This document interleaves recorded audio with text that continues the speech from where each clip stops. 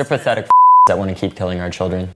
They could have blood from children spattered all over their faces and they wouldn't take action because they'll still see those dollar signs. Wait, what do you know about it? What do you know about the NRA? You don't know anything about the NRA. He doesn't even know how to pronounce Dana's last name. Yeah, he can't. Still, to this day, still can't pronounce Dana Lash. It's not Loesch, and she's not the CEO of the NRA. He had plenty more to say, attacking politicians for taking money. He says it's their job to fix America, and here's a continuation of that wonderful thought. Like, do you guys ever think, like, why the f are we the ones who are doing this? Well, at this point, it's like when your old-ass parents, like, I don't know how to send an iMessage, and you're just like, give me the phone, and you take it, and you're like, okay, let me handle it, and you get it done in 1 second.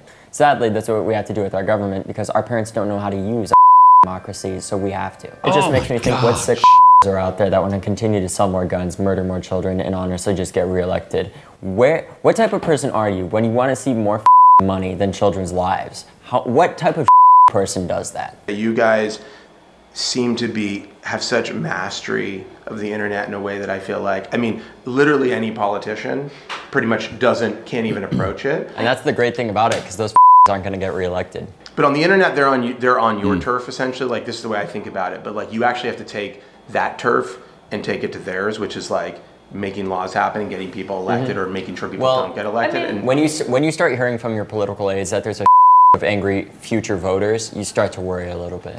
What a conceited, arrogant, know-it-all. It's hard not to just go after this kid, because calling him old-ass parents, he's got no respect for anybody, including his parents. Old-ass parents, you gotta take the iPhone from, give me the phone. And they don't know how to use democracy. First of all, you don't even know we're not a democracy, so why don't you calm down? Very, very hard with these kids. Tough to remember. Okay, he's 17. He thinks he knows everything. We've all been there. Long before our brains were developed and we knew better, maybe some of us would have acted like this. I can't imagine it, but maybe. I know I had more respect for my parents than to call them old-ass parents, even when I was 17 years old. No way would I ever do that. Sitting in their house saying that about him. That's great. And here's more, because, you know, why would he stop there? He didn't. Let's say you can get a law passed, one federal law. What is it? Like, what does it look like? What is the strongest first thing that you do?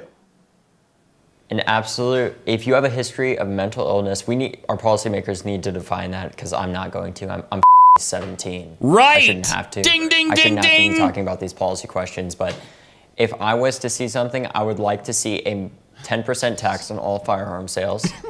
I would like to see the federal age of gun ownership and possession raised to 21.